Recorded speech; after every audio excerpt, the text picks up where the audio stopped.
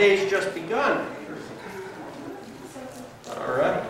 Got some exciting things going on today. One of which is this next Saturday is Work Day. I always enjoy Work Day, coming together and working hard and having a bite to eat. If you look inside your bulletins, there is a list of 17 things that are on the to-do list for Work Day. If any of those things appeal to you, you can talk to Brian or one of our trustees about that, and they'll make sure that you get put on the right team to help work with that project. We have some rakes here at the church, but if you want to be on the team of people who's going to help rake out the cemetery, we don't have enough rakes for everyone, so it is a BYOR event, bring your own rake. And if you can't come to Work Day, but you're interested in helping out with one of these projects, you can talk to Brian Beardsley. He is in the directory. Speaking of, if you have had any changes, we're starting to compile next year's directory. So make sure you fill out your Connect card and give us all your current up-to-date information so that we don't publish it and then you realize that you changed your phone number a week after we published the new one. So if you could keep us up to date on that stuff, we'd appreciate it. Tomorrow, the ladies are working on making cards and little gift things for the shut-ins. So if you would like to come help with that, the ladies would appreciate that. Again, that is a ladies' event. I want to emphasize that because I'm announcing it and not a lady. So be warned, gentlemen. I wouldn't suggest coming. There's going to be a lot of estrogen in the building. Next. I'm just going to leave it at that. I'm not going to dig myself a deeper hole than I already have. I'm just going to leave it at that.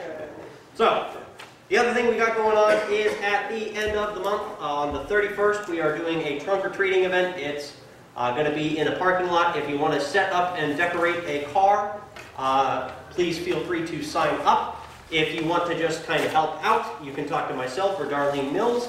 And there is a box in the narthex for donating candy. That way we make sure we don't run out. I don't know how many visitors we're going to have. And it's better to have extra candy than not enough candy. So if somebody doesn't bring enough and we run out, we can help replenish their stock.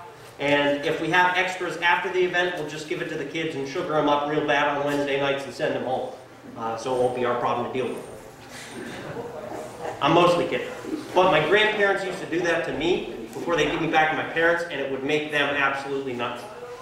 So, it's fun. So, all that being said, I hope you guys had a blessed week. And I encourage you to take a moment to prepare your hearts for worship.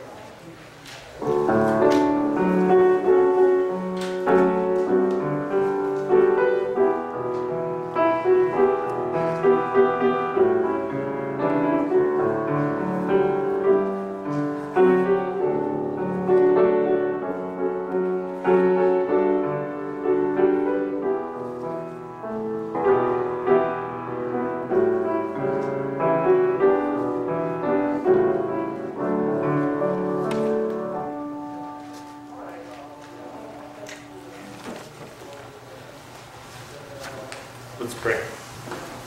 Lord God, we come to you this morning. We're thankful to be in your house, thankful to be together. Thankful, Lord, to gather and sing your praises.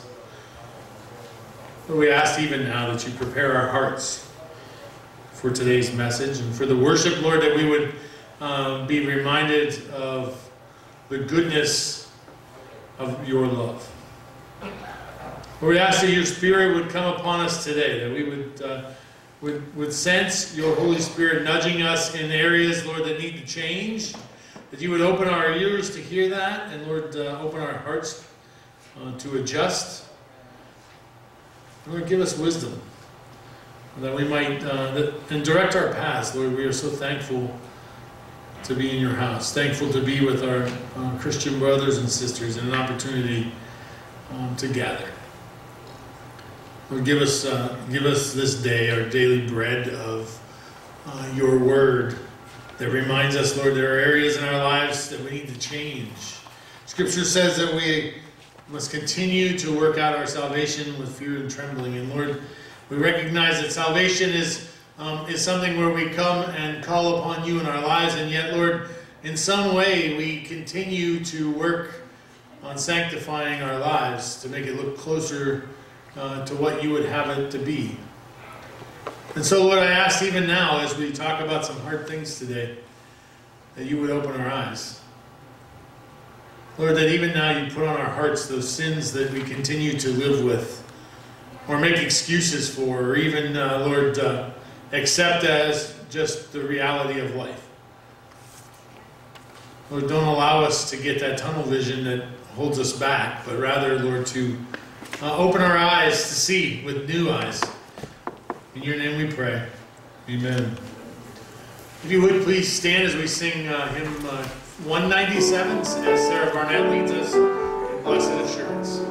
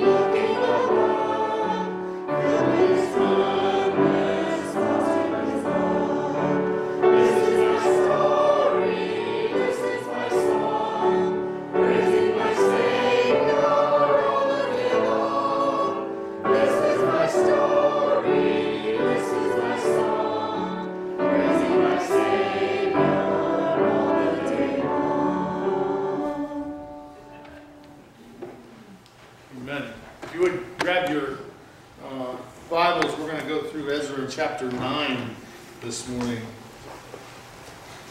And I hope you've been reading along. We're 10 weeks in. I can't believe it. We're 10 weeks in already. And I thought when we started this, I was concerned. I felt a little concerned about how long it would take. But I don't know. It hasn't felt on my end like long. It's been a good journey. I think it's been an interesting book that we maybe have glossed over a lot of times in our life. Maybe we've read it, maybe we kind of got a sense of it, but I feel like God has really showed us, showed me in a lot of ways that how relational this situation for Ezra was in today's church. And so we're going to look at chapter 9, and next week obviously we'll be looking at chapter 10. Chapter 9, and after these things had been done, the leaders came to me and said, "The people of Israel, including the priests and Levites, have not kept themselves separate from the neighboring peoples with their detestable practices. Like those of the Canaanites, the Hittites, the Perizzites, the Jebusites, the Ammonites, the Moabites, the Egyptians, and the Amorites. They have taken some of their daughters as wives for themselves and for their sons, and have mingled the holy race with the peoples around them.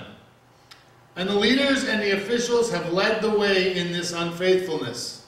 When I heard this, I tore my tunic and cloak, pulled my hair from my head and my beard, and I sat down appalled. Then everyone who trembled at the words of the God of Israel gathered around me because of this unfaithfulness of the exiles. And I sat there appalled until the evening sacrifice. Then after the evening sacrifice, I rose from my self-abasement with my tunic and cloak torn, and fell on my knees with my hands spread out to the Lord my God and prayed. I am too ashamed and disgraced, my God, to lift my face to you. because our sins are higher than our heads, and guilt has reached the heavens. From the days of our ancestors until now, our guilt has been great.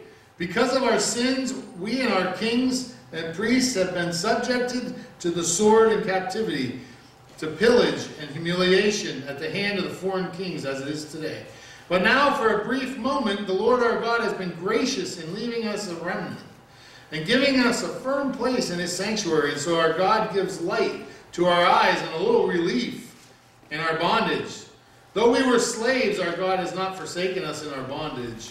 He has shown us kindness in his sight and of the kings of Persia. He has granted us new life to rebuild the house of our God and repair its ruins. And he has given us a wall of protection in Judah and Jerusalem.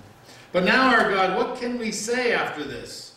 For we have forsaken the commands you gave through your servants, the prophets, when you said, the land you are entering to possess is a land polluted by the corruption of its peoples. By their detestable practices they have filled it with their impurity from one end to the other. Therefore do not give your daughters in marriage to their sons, or do not take their daughters for your sons. Do not seek a treaty of friendship with them at any time, that you may be strong and eat good things of the land, and leave it to your children as an everlasting inheritance. What has happened to us is the result of our evil deeds and our great guilt, and yet our God, you have punished us less than our sins deserved, and have given us a remnant like this. Shall we then break your commandments again and intermarry with the peoples who commit such detestable practices? Would you not be angry enough with us to destroy us, leaving us no remnant or survivor? Lord, the God of Israel, you are the righteous. We are left this day as a remnant. Here we are before you in our guilt, though because of it, not one of us can stand in your presence. May God add his blessing as we continue to sing this morning. Hymn 353, Burdens Are Lifted at Calvary.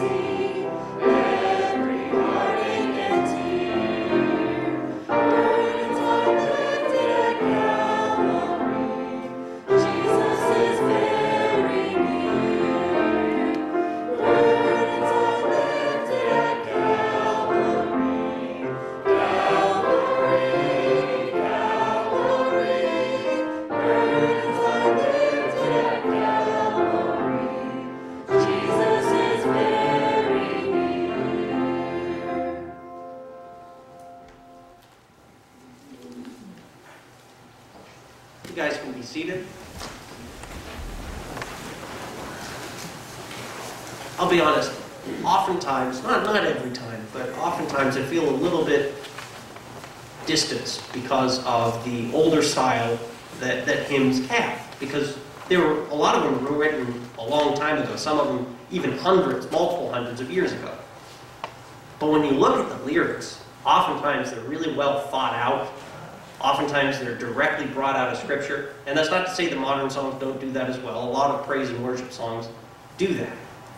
But that particular song burdens are lifted at Calvary. That is a powerful reminder of how God lifts our burdens from our shoulders. How all who are weary can go to the Lord because His burden is easy and His yoke is light, and He's humble of heart.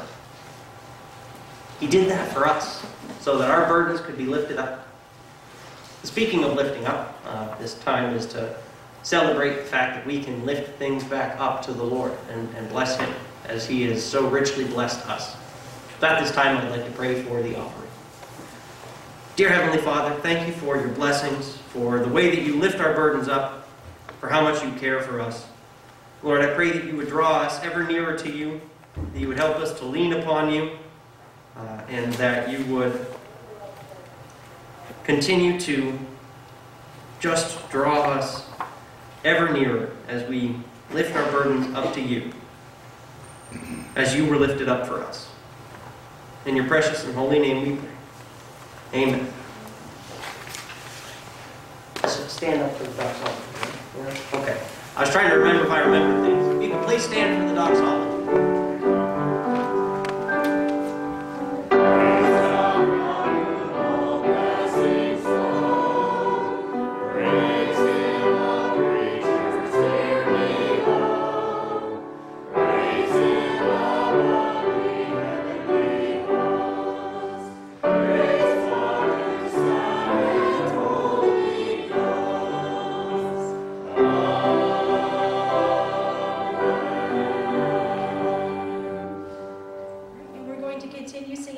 Time to be holy, number 415.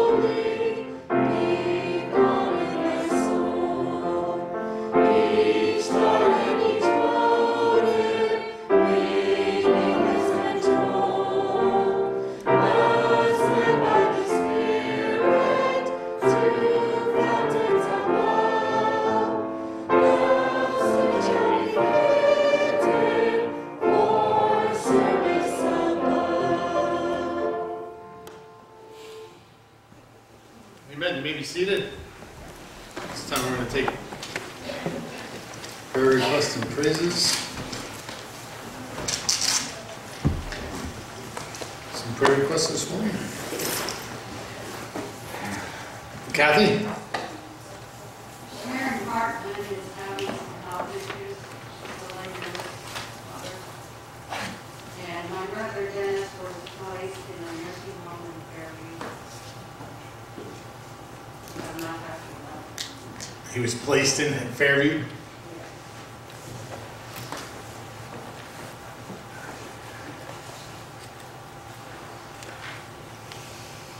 And? The Nickerson family, loss of the home and their daughter. Yeah, pray for the Nickerson family, that's relatives of Beth Bartlett, cousin, that I don't know if you heard about the fire. A young lady perished Saturday morning, Friday. Friday morning, Friday 14 morning. years old. Yeah. Just keep them in prayer. Vivian? Wednesday morning, my 93-year-old brother was taken to the hospital with pneumonia, and he came home Friday afternoon. Clifford, right? Clifford. He's home. Would ask that you would keep Al Shaw in prayer. Al has come down with pneumonia this week, and is really just struggling, just having a lot of physical issues there. So we're just praying for God's will in all of that. Pray for Donna. This has been hard. She did actually get in and see him this week, Friday. I want to say it was Friday or Saturday, which was good. But he's having a difficult. That's some difficult stuff. So ask that you keep it. Carol Renner has breast cancer. Carol Renner. Okay. She has surgery in 2 weeks.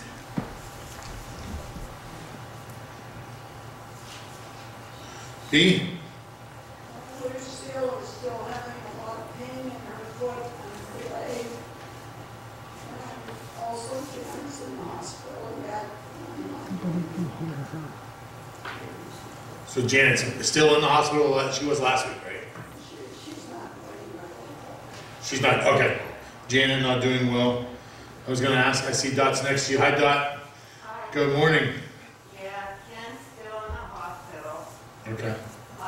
He's still getting the steroids through the IV, and he has to be able to take the steroid pills before he can come home. They're making him very agitated, and they said he would just get worse.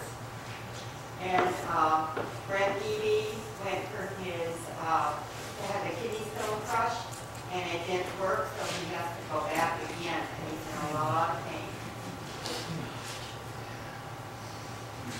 So we didn't catch that. Ken Vanderhoof is still in the hospital. So pray for decisions there that would to make the best decisions that would be helpful for him.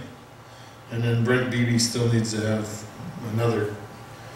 He still has his kidney stone, so that's not it. Anyone else? Sherry? Deb only has one more treatment on Monday, and then November 2nd, we go in for another, where they look to see how his bladder looks inside. That's a praise. You're still driving yourself, right, Alonzo? That's impressive. Getting tougher. I know.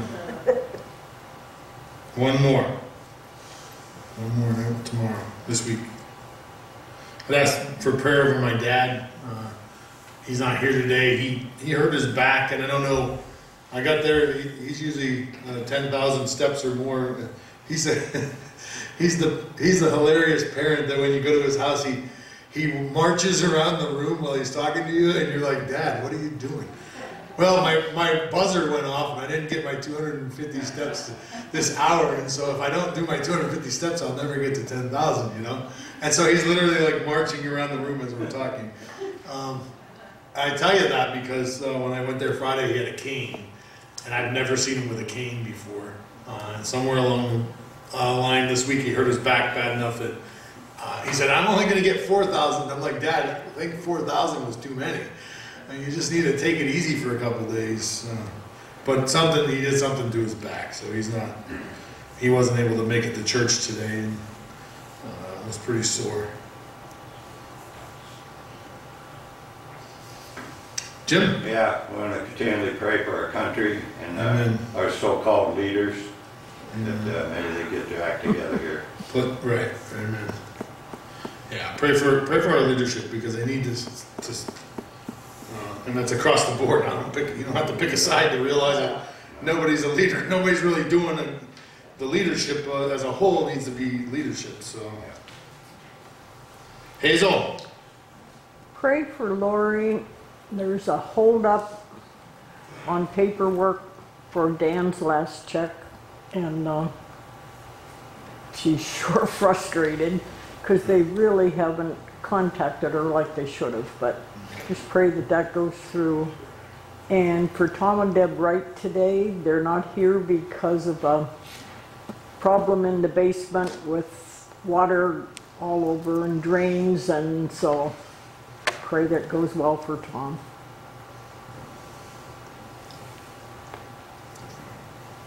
Bertie?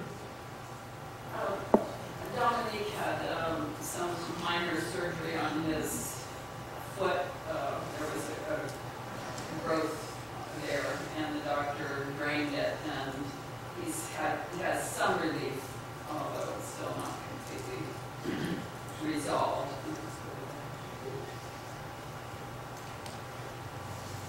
Amen.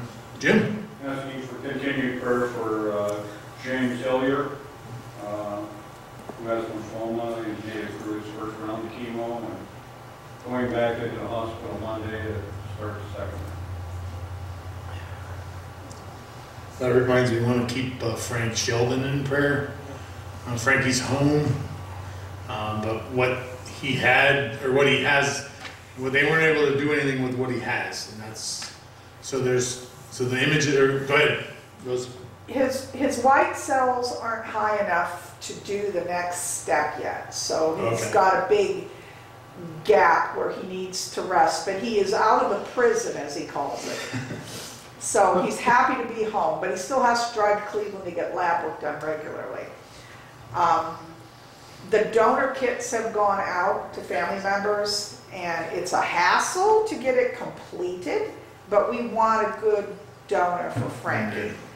So we pray that one of the boys is a good match, and that Frankie's lab work will improve so that he can go in and get the rough stuff done.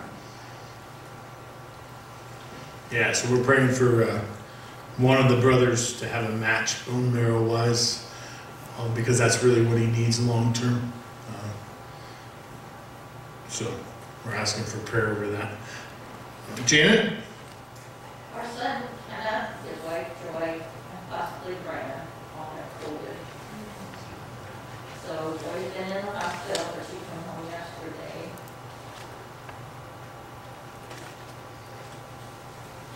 Pray for recovery for them. Quick recovery. Anyone else? Let's go to the Lord in prayer. Lord, we thank you that even as crazy as it sounds, that we could talk to the creator of the universe. We were able to do that, and to bring our cares and concerns to you is just amazing. Lord, we thank you that you are good and you are mighty, and that you have a plan. And Lord, as we have walked through 2020, there have been some real challenges. And there have been some sense of, let's just forget 2020 and move to 2021. And yet, Lord, we have watched you work in our midst. We have watched you work in people's lives and have challenged our faith in different ways, and Lord, stretched us and grown us. And Lord, through all of that, we continue to walk the path that you have set out in front of us. And so, Lord, we thank you for as difficult as it has been in some ways. We thank you that you are still in control and on the throne. Lord, we pray for Sharon Hartman and the situation that she's dealing with. Lord, and the medical issues there. We pray for Dennis, Lord, as he's in a nursing home in Fairview. And Lord, we just ask for your hand in that. I know that that has been very trying. So we ask for prayer for Kathy as well as she works through all of that. Lord, we pray for the Nickerson family as they have experienced just awful loss, tragic loss of their child and of their home. And Lord, we just pray over that situation. Lord, we are somewhat connected, and yet, Lord, we just pray that you would give us wisdom as a church and to figure out the best ways to help and to come alongside, and more importantly, Lord, that you would draw them close to you in this awful time. Lord, we thank you that Vivian's brother Clifford is home, and Lord, pray for the Bischoff family as they have suffered loss and have went through the loss of Melissa, and Lord, just pray for them as well. And Lord, we pray for Donna this morning, and for Al, Lord, I pray that you give him peace. Lord, he has no doubt in where he's going, and yet, Lord, it's difficult to watch people struggle.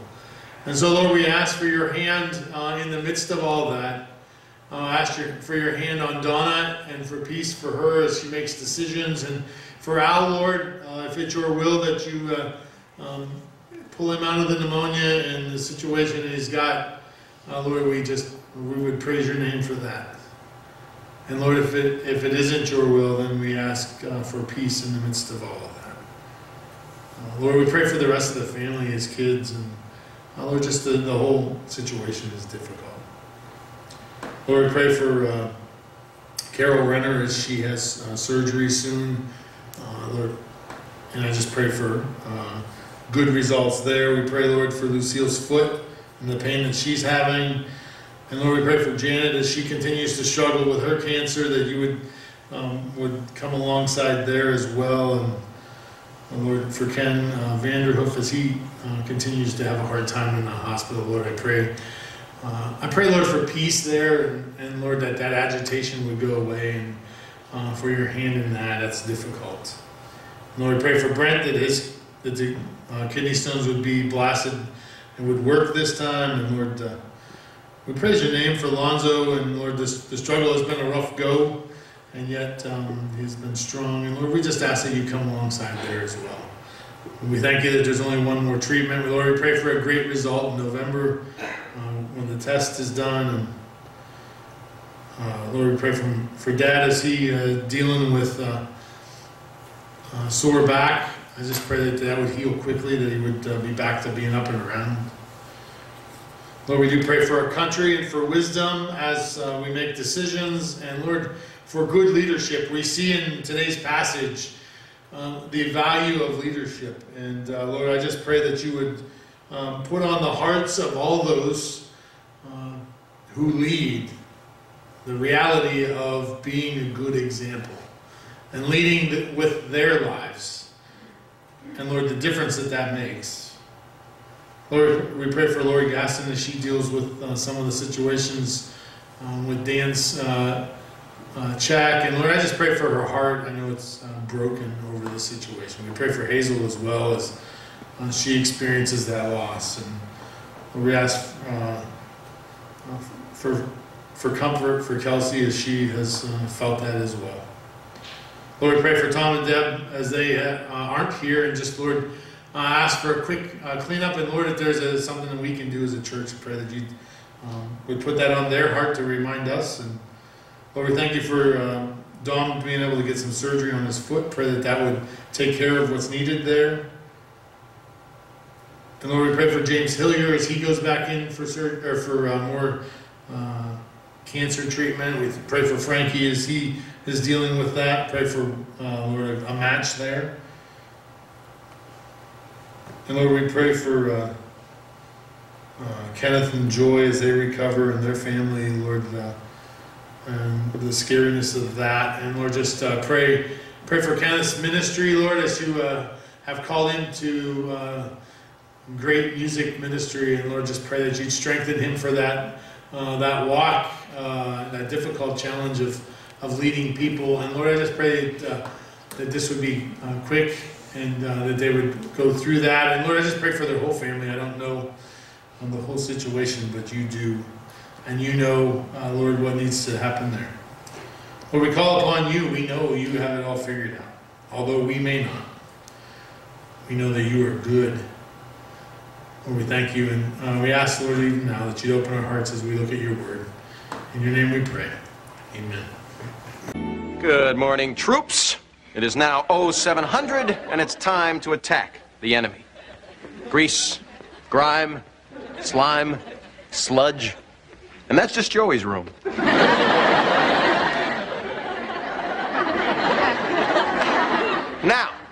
What is dirt? Dirt bad. I can't hear you. Dirt bad. Daddy's really into spring cleaning, isn't he? Steph, it may be spring cleaning to you and me, but to Dad, it's Christmas. Permission to whine? Permission denied. Get back in line, soldier. Yes, your spotlessness.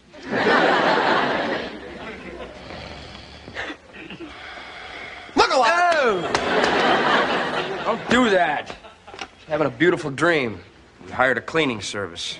Now, troops, you all have your assignments. Now, sound off. Up! If we find dirt, we will attack. If we find dirt, we will attack. And we'll get Danny off our back. Sound off. 1, 2. Sound off. Dirt bad. I love the smell of Lysol in the morning. I kind of like that. Maybe I should turn on my mic. There we go. We're on now. There we go. Sorry about that. So we haven't done this in a couple weeks, but I do want to, I think it's important. I appreciate those who read during the week and have taken the time to look at Ezra chapter 9. And so before we get started, I want to ask the question. I would love to know what you heard this week as you read the scripture. What stuck out in this passage? Because I have a direction I want to go today. But I also realize that there's a lot more pieces than just what I heard. There's a lot of pieces that you may have heard. There's some things that didn't fit in the sermon so well, so I didn't use them. But they're still cool and important and helpful. So what did you hear in Ezra chapter 9 this week?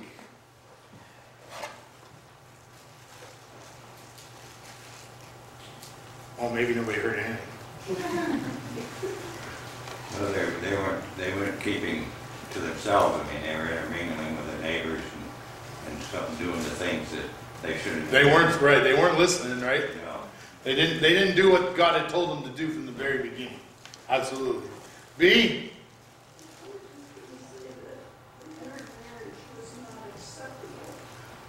Their marriage wasn't acceptable to God, right? Which is kind of an interesting topic to talk about, because let's just step outside this for a second. I don't know about you guys, but I think family is really important. So for God to come in and say, listen, you need to be away with that woman or that man who is not of Jewish descent, and break up a family seems kind of harsh and heavy on the surface, does it not? I don't know about you guys, but we live in a different world today than what they did then. I'm sure that they just moved in and they went to the local watering hole, and all kinds of young singles were there, and they hung out together, and they picked up a wife or a husband, and they got together, they had some kids, and they don't maybe even know what God had said, or they sure as heck probably didn't remember. And God's standard was pretty harsh in this setting, right? We're going to talk a little bit about why it was harsh for one. But on the surface, it's a little bit hard to say, you need to get away from that person. Go find, you need to be away with them, because you're, what the scripture says, making your people impure. Do you know why? Does anybody know why that was a problem? Why the intermarrying was an issue? Religion. They were idol worshipers. See, a lot of times back then, people would marry into other tribes or other groups. You know why? Because if I marry Jim's daughter, he's not coming to kill me, right? Because he's not going to kill his own daughter and grandkids. And so they would do a lot of times they would do this political agenda. They would marry into other tribes, and they would intermarry. But what happens when we intermarry? What was God's problem with that situation? Does anybody know? What's that? They would be unyoked. Unyoked, okay. They definitely had this problem, and this is the problem we all have when we get married. And I'm not saying it's before I got married, I had A, B, C, and D that I did for every holiday, right? And my wife had A, B, C, and D for every holiday, right? But what happens when you get married and you put those together? Big fight. Well, yeah, usually, right? There's a tug of war, at least, right? Or at least a big discussion. A big discussion. But what happens at the end of the day? We blend them all together, right? I don't go to the 4 places I went before I was married. I probably go to 2 of those places. And we go to 2 of my wives, right? We begin to blend those things together. And so some of the things that we used to do, we don't do. And some of the things we do now are new traditions. And so that was part of what was going on here. They had really gotten away from their faith in a very real way. They had gotten away, they had intermingled so much that their Jewish faith was no longer the faith, it was just one of the faiths. So you might have this idol worship half and this Jewish faith half, and they tried to mix it together. And I don't know if you know what happens when you mix, when you stir up faiths and you just put them all together. You get a mess no matter which way you go, right? There's only one in my mind religion that is accepting of most all other religions, and that's because they have no values or standards, and that's Buddhism. So the Buddhists tend to be like, have at it, do what you want, and we'll just throw everything together. But as in the Christian faith, we have standards, and there's a reason we have standards, and it's a good thing. So did we hear anything else in this passage before we get started this morning? Anybody else hear anything? Guilt. Ill? Guilt. Guilt. Oh, yeah. A lot of guilt, right? There's a question, the question that was posed in a commentary this week. It says, if you read verse 1, it says, the priests came to Ezra and let him know what was going on. But it also says the leaders of the people were doing they were leading these people down. Obviously, the leaders of the people were intermarrying, teaching their kids to intermarry. And so when Ezra got there, so just step back for a second. Ezra takes this nice trip with all these people, brings all the Levites like we picked up last week, right? Brings them all there, smooth sailing. We get there, we got all the money we need, nothing bad has happened. We sit down, take a breath, right? We got a new temple, we got a new wall, and someone shows up at the door. And it's these priests, whether they're secular priests or part of the Israelites, it doesn't say in the scripture. But they say, listen, this is what you're walking. Everybody ever walk into something that was twice as bad as you thought it was going to be? Oh, yeah. This will only take 5 minutes, and 5 hours later, you're still working on it.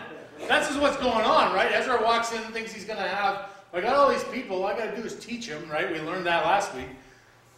And he realizes that the people that he's walking into is a mess. All these people had intermarried. And they have a mess on it. He has a mess on his hands. So much so that what does he do? What's that? He rips his own hair out. Yeah, exactly. That's what we said. He rips his clothes, right? Tears his cloak and tunic, which that may not seem like anything to us who have three closets full of clothes. But I don't think it was that way then. You know what I mean? They didn't have 20 sets of cloaks and tunics. Ripping your clothes was kind of ridiculous. But very serious. And then he pulled his hair out, which Danny Lyons told me in first service, that wouldn't work very well for him, because he doesn't have much left on top. I feel his pain. And he pulled out the hair in his beard. Because his guilt, it says, was so big. Because they had not kept themselves from being intermingled. Anything else stick out in this passage before we move along? God didn't punish them the way they deserved. Amen. Thank you, Sarah. Yeah, if you get to the end of this passage, we're going to finish up the sermon there. God didn't punish them. Ezra's prayer was, thank you, God, for not killing us all, because that's what we deserved. Thank you for giving us, and he uses this cool word, and I'm not going to talk much about it today, but I encourage you to look back at this. He says, thank you for allowing us a remnant. And you'll see in Old Testament, there's this idea of a remnant, of thread, of God's people. Even when things are not good and it goes from a big bunch of people to hardly any people, there's a remnant, a thread of people who still follow God. And he says, thank you for not taking us out. You should have and you could have destroyed us. And yet you didn't. Thank you, Lord, for that. So I want to begin here.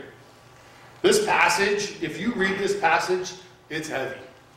It's not only heavy, it's hard. And when we talk about sin, that's difficult.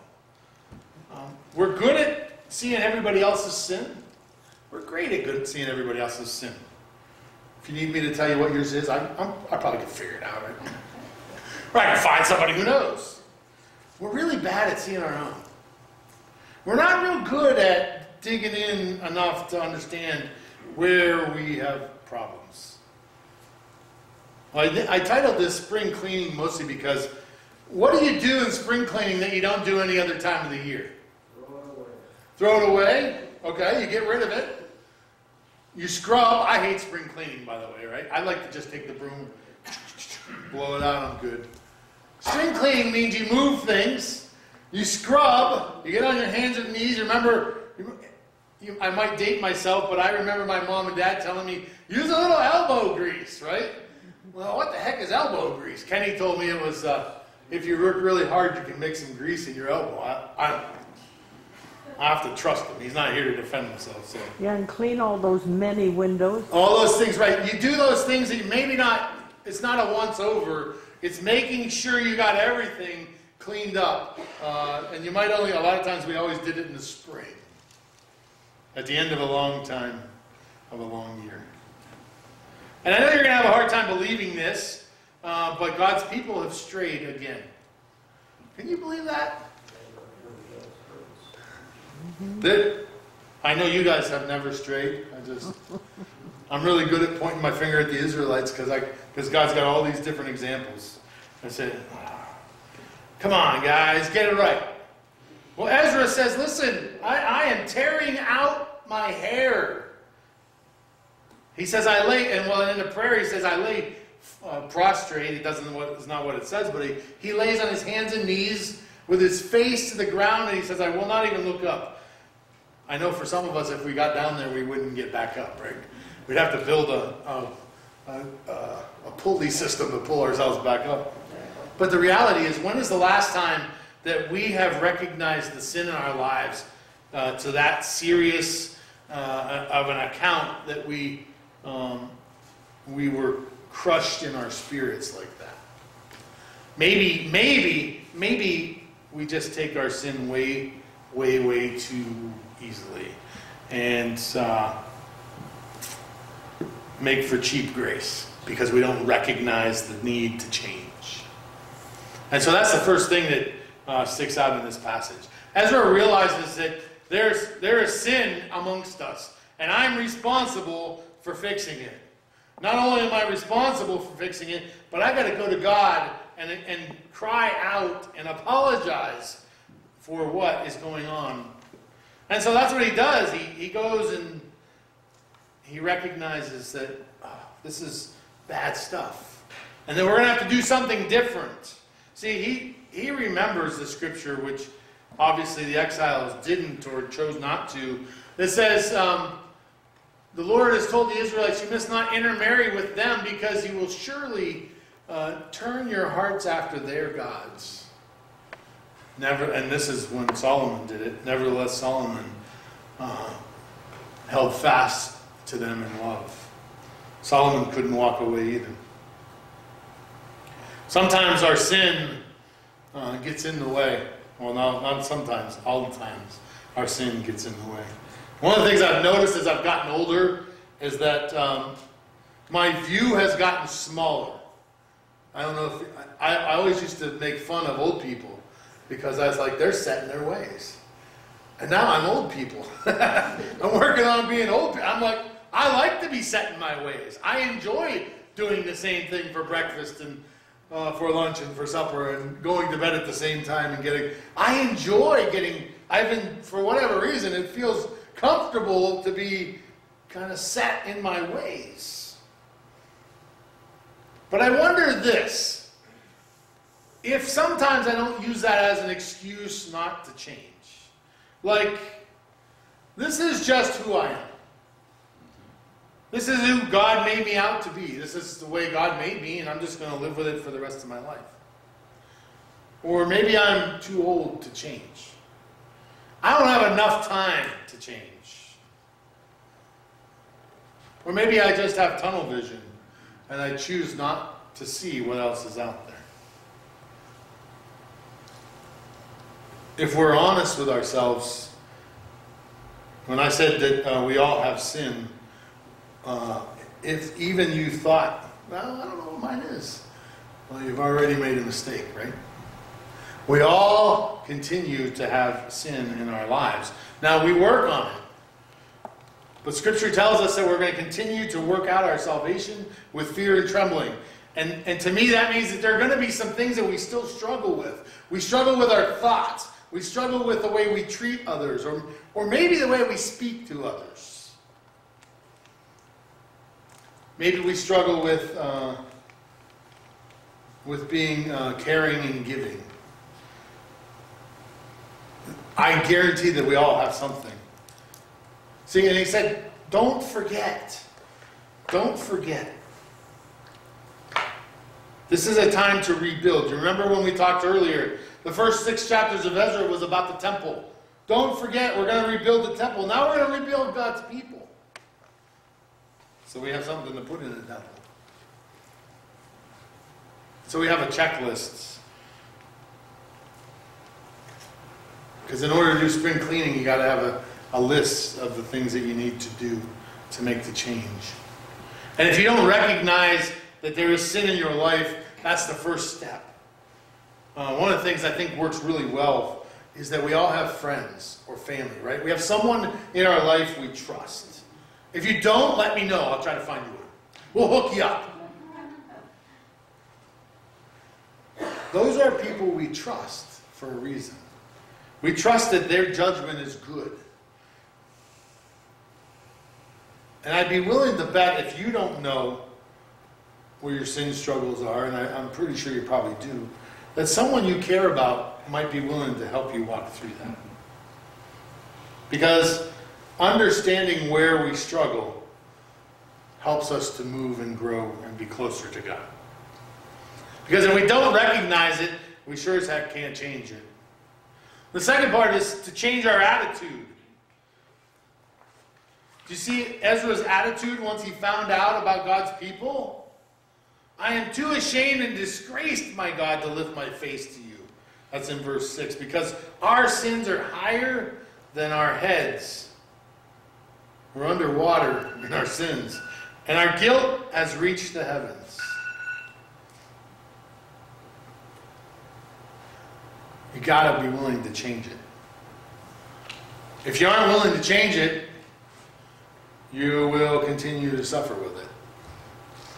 I just wonder, and I wonder how many times we lug our baggage in that door on Sunday morning with every hope in us to walk around, sit in our seat, and drop that baggage off here before we leave. And we run out of, and we get chicken, and we don't.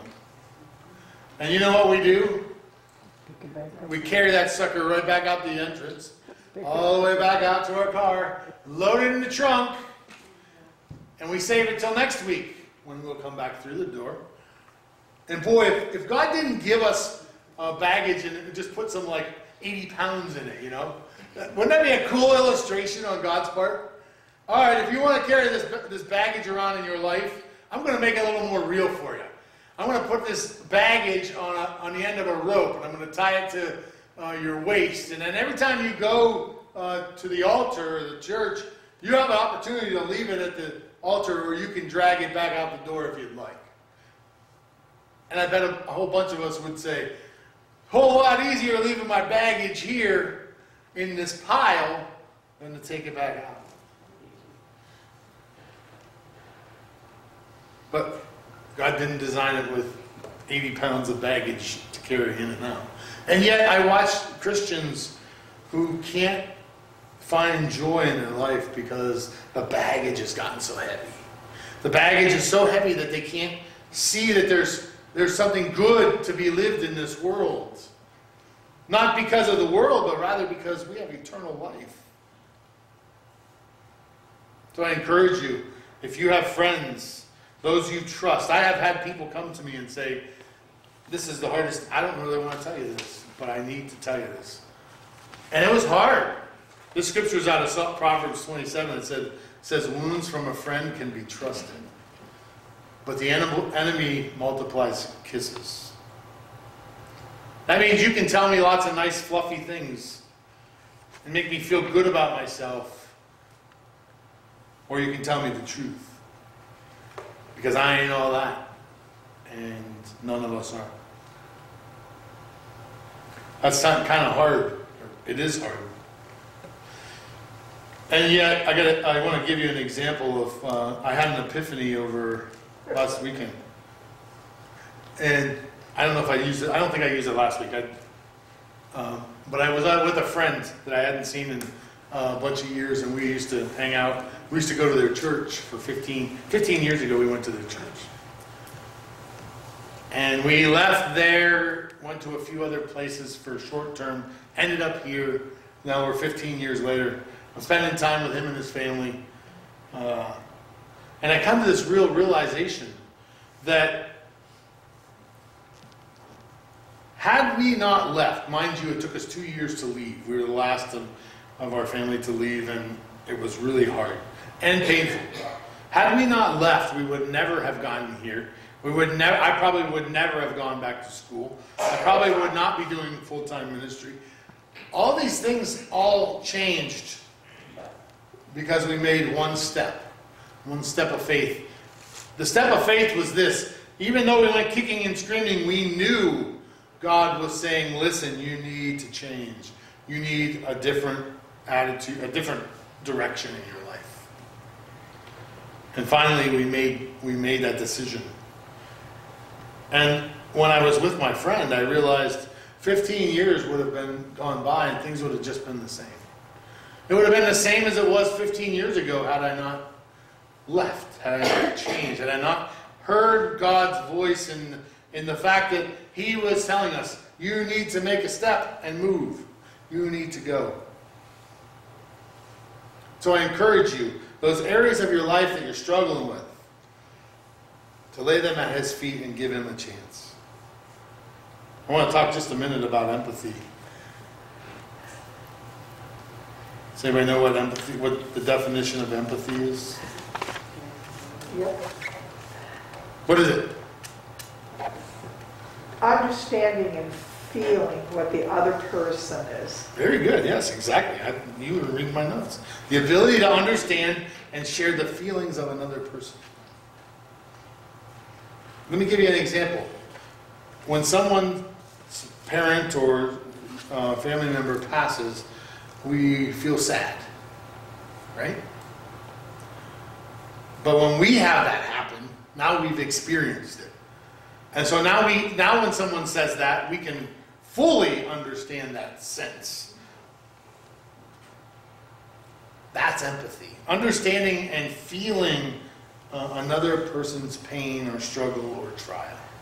And there are some things we have a hard time because we're not going to go through that. Or we haven't gone through that. And so we have to seek God in that. How, God, can I be empathetic? How can I be empathetic to someone who is hurting with something I've never experienced? I don't have time to read it, but I want you to, if you're interested in that, 1 Corinthians 9:19 through 23, Paul talks about working to be more empathetic, to win those by beginning to understand and feel that the hurt that others have. And finally, we have to stop the cycle. As hard as that would be in this situation, the only way they were going to fix this was to not intermarry anymore. The scripture says, shall we break God's commandments and intermarry with people again?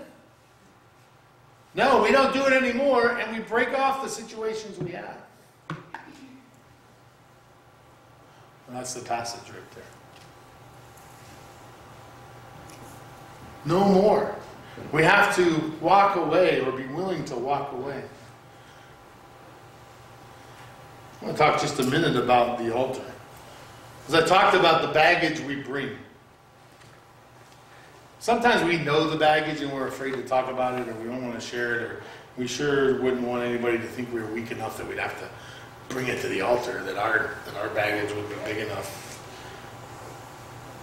And yet I wonder how many people walk in and out of here living in anger, living in frustration, or fear, or disillusionment, hate, envy, overcome by sorrows, pain that no one understands, brokenness, all this baggage that weighs us down. I don't believe, we talked last week, I don't believe that we won't have any of that, but I think it's how we deal with it and how we walk this path. There will be a burden on us. That's part of the faith. But we don't have to live crushed by that burden. We have the ability to bring that to the altar. You have the ability, before you leave this morning, to bring that struggle to the altar and pray over that pain that's whatever is driving the hurt. Or if you'd rather, I love God giving us free will. If you'd rather, you can drag it back out the door. See, because God sent His Son Jesus not to make us feel miserable or to think that He's this heavy-handed God, but rather He sent Jesus that we might have freedom, Scripture says. Freedom through Him.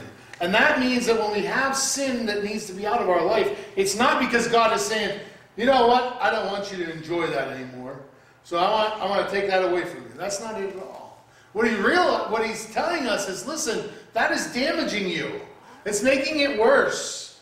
You're not getting better. You're doing more harm to yourself. And I want to help you walk away from the things that hurt you. So I want to encourage you this morning, if you want to come to the altar and pray that God will take the baggage that you're struggling with, whatever it is, I want to encourage you to do that. If you haven't met Jesus, if you haven't started a relationship with Him, a relationship that would allow you to recognize, even in your life, His Spirit moving, don't leave without an opportunity to do that. Don't leave without talking to someone next to you or near you. Let's pray. Lord God, we thank you today for your word. We thank you that Ezra recognized the seriousness of what was going on around him. And that, Lord, he didn't take it lightly. He took that guilt upon himself and that pain of all the struggles that were going on there. He recognized, Lord, that your hand was in his life and on the situation. And Lord, it tore him up.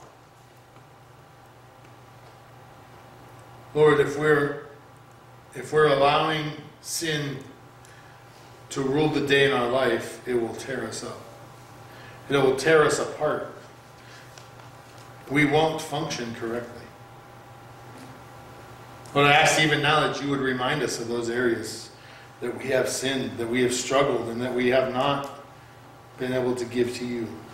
Lord, if we need to say we're sorry, if we need to apologize, if we need, Lord, to make a relationship we've broken, or break a relationship that we've stayed in too long. Lord, you don't call us to anything but the best. And too often we settle for mediocre.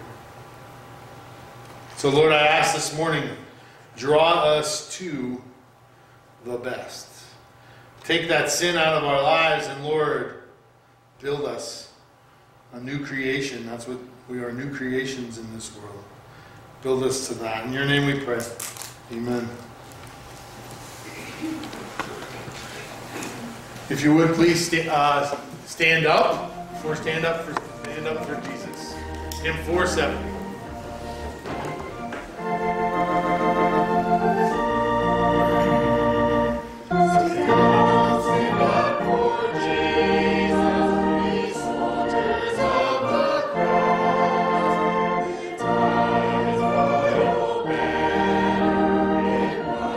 Suffer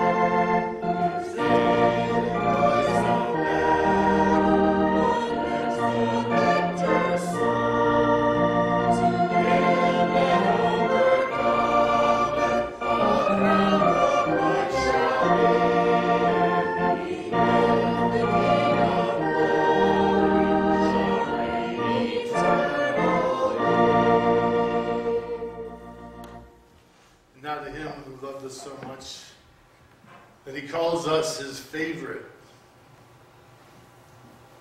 He calls us his chosen. And he loves us so. To him be the glory forever.